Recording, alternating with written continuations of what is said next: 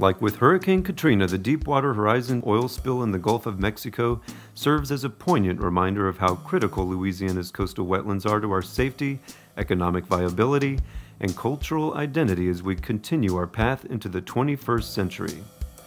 While Louisiana's current coastal restoration funding streams originate from a variety of sources administered by the state, the U.S. Army Corps of Engineers, and other federal task forces, like the Coastal Wetlands Planning, Protection, and Restoration Act, the billions of additional dollars that will be needed for large-scale coastal restoration depend largely on the Gulf of Mexico Energy Security Act, which was championed by Senator Mary Landrieu and former Senator Pete Domenici of New Mexico.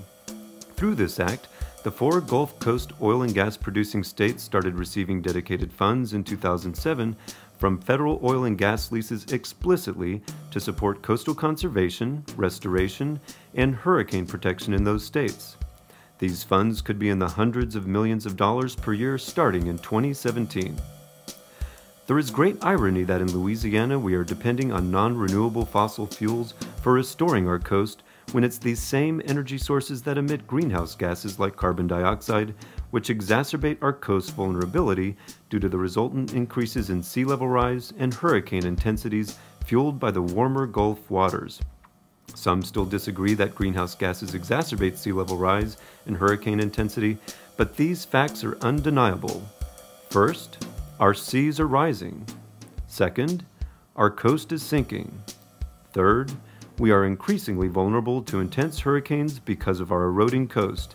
And fourth, our primary funding sources for coastal restoration and protection is based on a finite resource, namely oil and gas. Our nation's continued demand for domestic oil and gas supplies makes oil and gas one of Louisiana's most strategic economic assets and employers.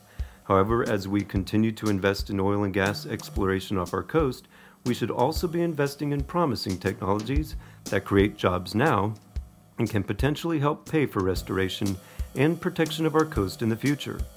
In order to remain internationally competitive in the energy economy and ensure our energy security throughout the 21st century, the United States must dramatically increase our investments in renewable energy technology and capitalize on a variety of abundant renewable natural resources, including solar, wind, water, and biomass. With the world population forecast to grow from 6.7 billion to almost 10 billion people between now and 2050, the demand for renewable energy and fresh, clean water will increase dramatically. The Obama administration has acknowledged this market with more than $80 billion in clean energy investments and future clean energy jobs through the American Recovery and Reinvestment Act.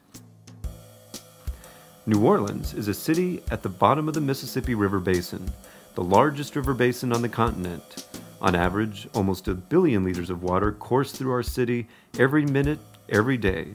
However, this constant renewable water supply, which could be the envy of many parched places in the world, is something we typically take for granted or even view as a threat in terms of flooding. The Port of New Orleans sees the Mississippi River in terms of commerce. The coastal restoration community sees it in terms of providing fresh water and sediment to promote coastal restoration.